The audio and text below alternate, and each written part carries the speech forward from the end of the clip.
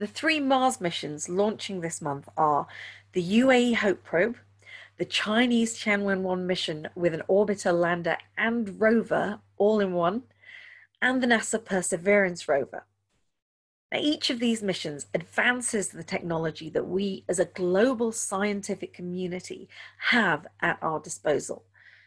But they also demonstrate the remarkable achievements of those national scientists and engineers. More than that, these missions are looking to provide answers to fundamental questions about what happened to Mars, about what's happening to it now, and what that means for the future of the Earth. The fact that we still have three space agencies dedicating time and resource to this planet tells us that there's a great deal about Mars that remains a mystery to be solved.